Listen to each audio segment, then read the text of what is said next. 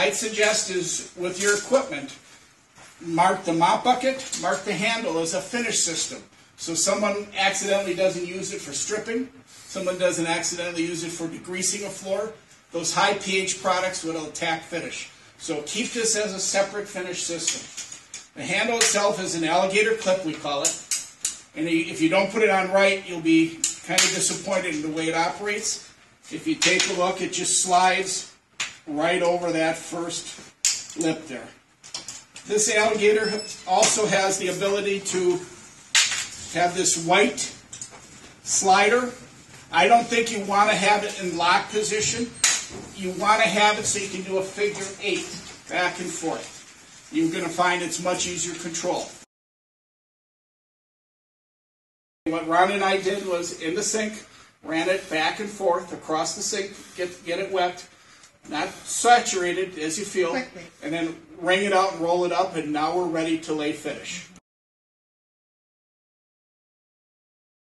Our first step is wetting the wax applicator, the nylon applicator. Then you put your finish into the pour can. The next step is laying the finish into the mop itself. Before I do that, I want to talk about some techniques. You never start pouring your finish up against the wall. You never start pouring your finish in a corner. You always start pouring your finish where you're going to be spreading it around. The only time you have to move a little quicker than normal is that first pass. So here's what I'm going to pour the finish now.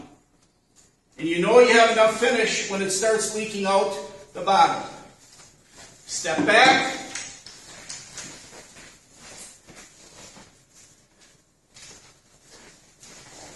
And you're staying away from the wall, correct? Right, on the first coat, because we're putting multiple coats down, we're staying away from the wall. If you see I poured too much finish, you don't want to have that much finish. But it's easy enough to use the snowplow technique to move it over.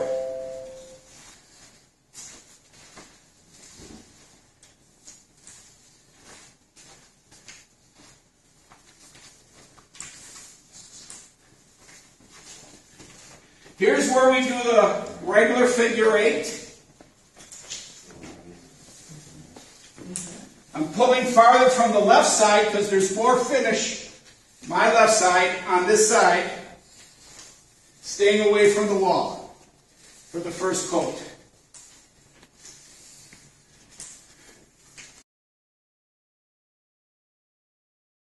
It was fairly wet still. I brought it down to my edge. I use a landmark so I know where I'm working. That's very important after you have multiple coats on the floor. Now we're going to re-wet the mop. This time I'm going to pour less because I showed you how much you shouldn't have. And you pour until it leaks out again? Yep. Move back about a foot and move forward and fill in your horseshoe. So you made a horseshoe. And notice I don't go past my pour line that I brought up.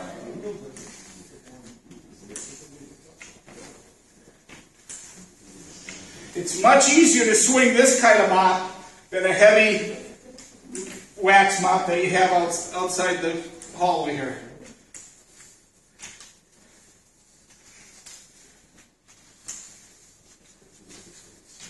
And here's a technique at the door, which will be crowded. I'm going to show you folks. When you're all done, you have your finish out.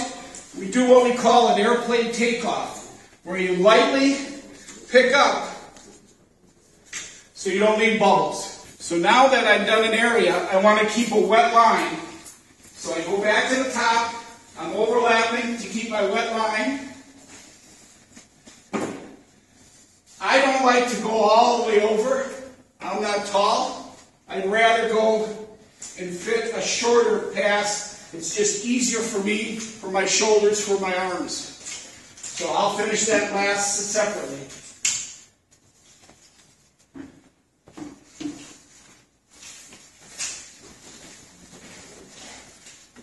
I just touch my wet line,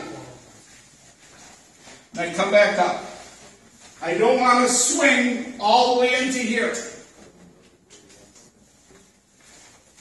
So there's your horseshoe. Check where your wet line is.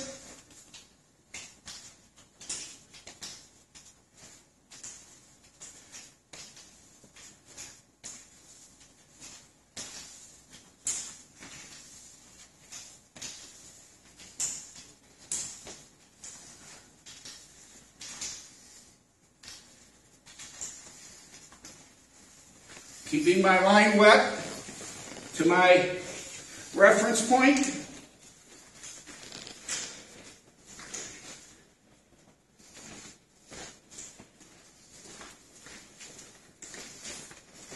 Outlining your horseshoe again.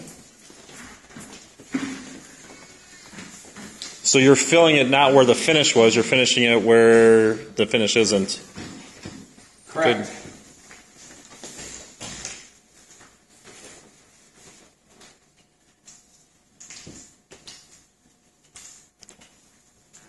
What do you guys think? Fast or? I think it is fast. Good. And it's an even coat. You get a nice even coat because you learn the technique.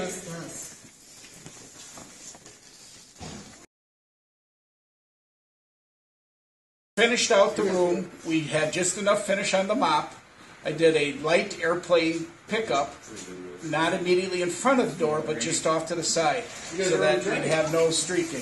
And then for in between coats, all I have to do is release the alligator clip, and now that's going to stay nice and moist, ready for the second coat. Rhonda, that's a good question, how we should keep this clean. As long as you keep it in an airtight bag between applications, even over a weekend, this is fine. It won't turn sour. When you're done using it for a period of time, what you want to do is rinse it out in cold water, no soap, and so that there's no milky white coming off of the wax mop, and then you can just hang it to dry. Never put it in a dryer with a fabric softener. Okay. This should last for years if it's kept up. You never want the floor finish to dry on the wax mop because it gets crusty and then you can't do anything with it. Okay. So keeping it moist in the bag, maybe using a new bag with every day of working so in case the bag isn't the best. But definitely just keeping it moist, keeping it clean, and that's all you have to do. Okay.